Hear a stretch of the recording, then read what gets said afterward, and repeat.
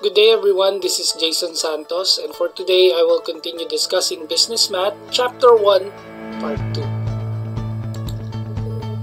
Again, all of the things that will be discussed was gathered from the modules of Business Mathematics Quarter 1, Module 1 from DepEd's Grade 11 curriculum.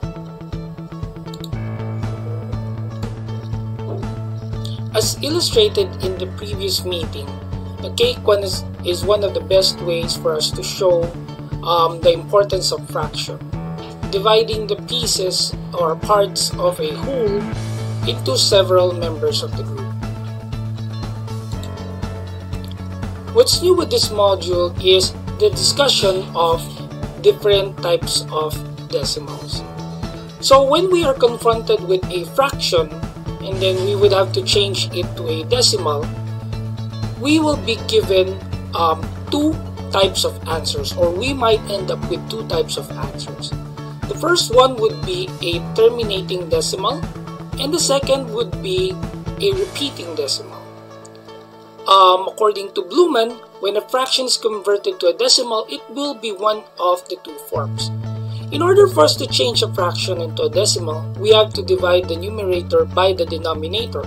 So for example, if we want to change the fraction 3 over 8 into a decimal, we would have to divide 3 by 8. There is a long method on how you would compute this as shown in the module. However, if we would just key in 3 divided by 8 using our calculators or the computer, we would easily arrive at the answer 0.375.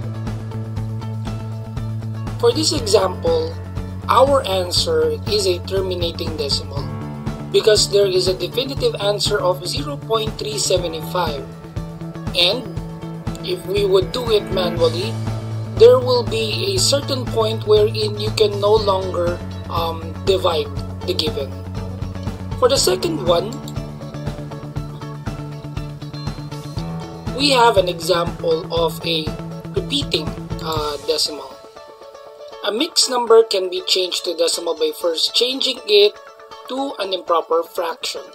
So later on we will be showing you how to convert a mixed number to a decimal. Now for this example, the answer is a repeating decimal because if you would divide 7 by 11, you will get an answer of 0.636363, and that's up to infinity. Repeating decimal or a recurring decimal is a representation of a number whose digits are periodic and infinitely repeated. Thus, you will be required to round off your answer to dependent to the number of decimal points that is required for your given. Here is another example of a fraction which has an answer of a repeated decimal. So if we would divide 1 by 6, our answer will be 0.16666 up to infinity.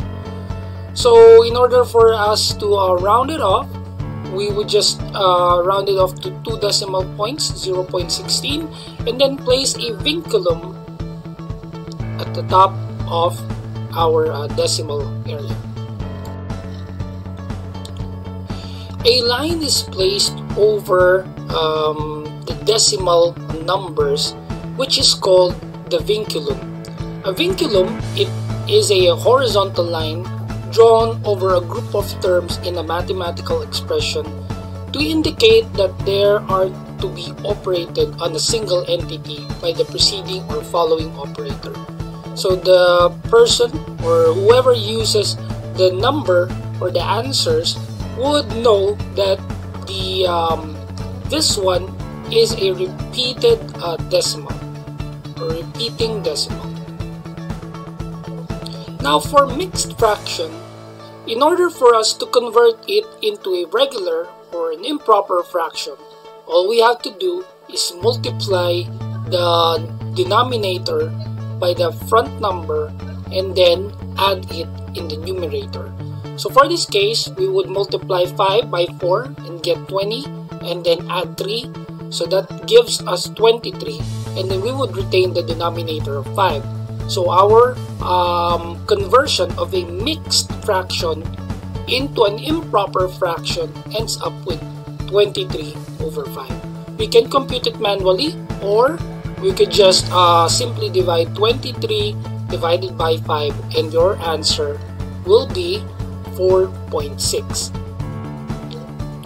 So to further elaborate, here are some examples of fractions that we can convert into decimal points, decimal numbers. So 7 divided by 11 is 0.6363, so that is a repeating decimal, so we would round that off. And then 1 divided by 6 is 0.166, also a repeating decimal. We have a mixed fraction of 5 1/4 that we can convert into a decimal of 5.25 simply by dividing the numerator by the denominator.